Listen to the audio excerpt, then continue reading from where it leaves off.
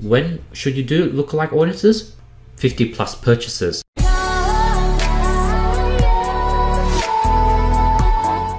So this is a question from Renan Torora. Great video. I have a couple of questions. 1. Can you please tell us when to do lookalike audiences? 2. When do you create a custom audience before you do LLA, right? When is the best time to do custom audience? Is it when you get at least 50 purchase or more? What are the metrics we should check before we create custom audience? Thanks, man. Hope you could help with this question. So that's a pretty awesome question, Renan. So I'm going to go straight to it and answer your first question. When should you do lookalike audiences? 50 plus purchases. I've recommended this in the past. Why?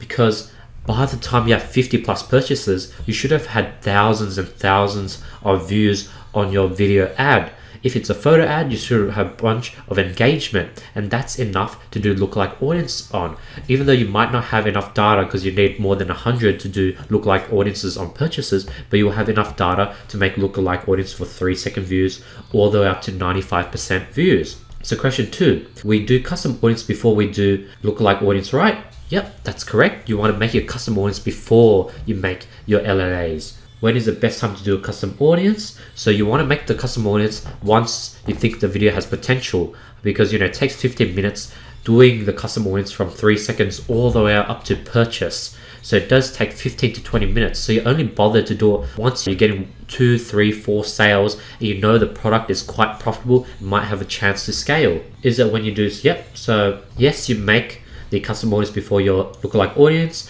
and your lookalike audience actually gets updated as your custom audience grows. So I'm going to give a golden nugget here. Despite Facebook saying that the lookalike audiences always update, I found that if you make a lookalike audiences when you had 100 add to carts and now you have 300 add to carts, I found that when I remade the lookalike audience, I was able to get more sales from the new audience. So Facebook's saying the lookalike audience always changes as you get more and more data. I think it's better just to remake it because you get a new batch of people, and that's how you refresh lookalike audiences and get more money for that one product. 3. What metrics should you check before you make custom audience? So you want to aim to have 300 plus of anything you're making. So before you make a lookalike audience for say 95% views, you want to make sure you have more than 395% views on your ad video before making the 95% lookalike audience. Another example, if you want to make a lookalike audience for view content, you want to wait until you get more than 300 view contents.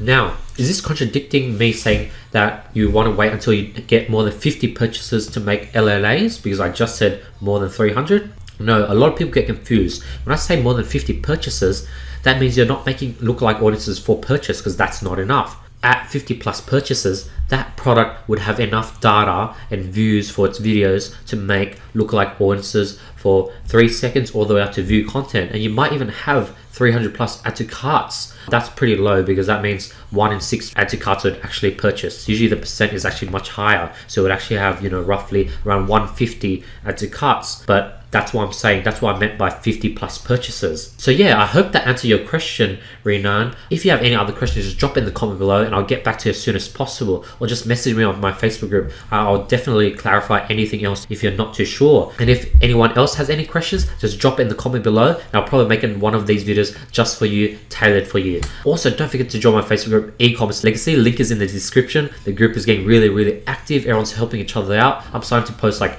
tips on scaling Instagram influencer every week. I'm going to give a long post of tips and strategies that I've collected throughout my drop shipping time. So definitely join my Facebook group. So last but not least, don't forget to like the video and subscribe, because I'll be seeing you guys tomorrow. Peace.